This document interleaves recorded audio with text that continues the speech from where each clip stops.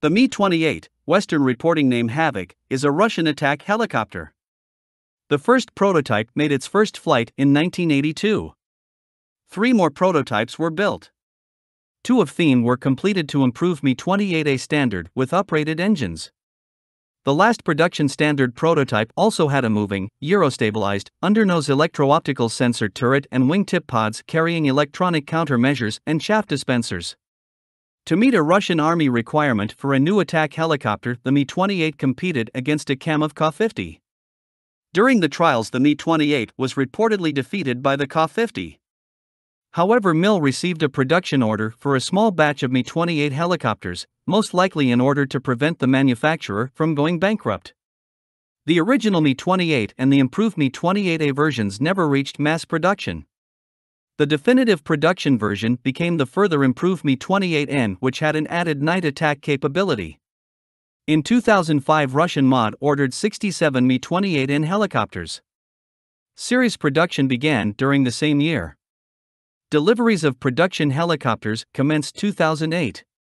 At the time, Russian Army also operated a couple of early production Mi-28N helicopters. Deliveries of all 67 units were completed in 2013.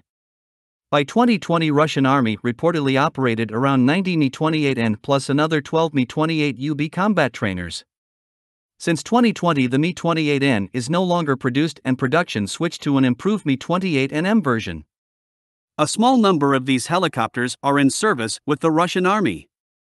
It was planned that by 2027 a total of 98 Mi-28NM gunships will be delivered to the Russian Army. The Mi-28N, and likely the latest Mi-28NM, helicopters were widely used during the 2022 Russian invasion to Ukraine. A couple of these helicopters were shot down by Ukrainians.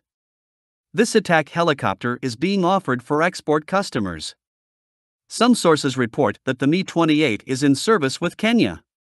A total of 19 helicopters were scheduled to be delivered to Iraq until 2016.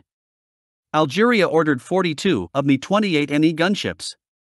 The Mi-28 has a conventional helicopter gunship layout with the pilot in the rear and gunner in front. It is armed with a 30mm trainable cannon housed in a turret under the nose. Twin 150-round ammunition boxes are co-mounted to traverse, elevate and depress together with the gun. So a total of 300 rounds of ammunition are carried for the main gun. The gun is identical to that of Russian BMP-3 infantry fighting vehicle and uses the same ammunition. Each ammunition box can be loaded with different types of ammunition.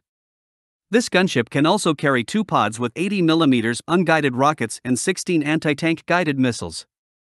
For anti-armor missions, the Mi-28 can be equipped with Attica, Storm V or Vikra anti-tank guided missiles.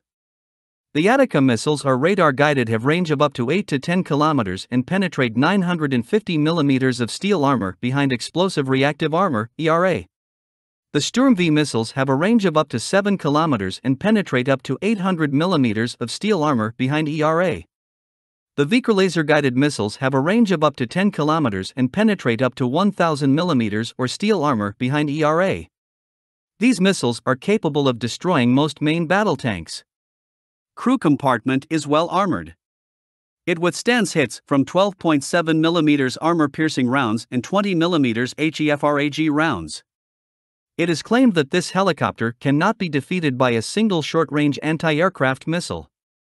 The Mi-28's cockpit is compatible with night vision goggles. The pilot has a head-up display and 1 CRT on which TV imaging can be displayed. The primary sensor package comprises the optical sights and laser rangefinder in an undernose turret.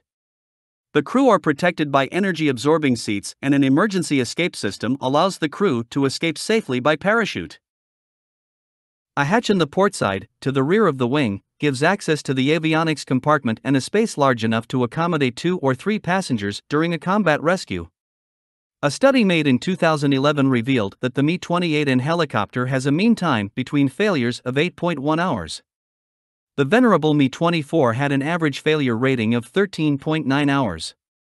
So the Mi-28, or at least helicopters produced until 2011, cannot be called reliable machines.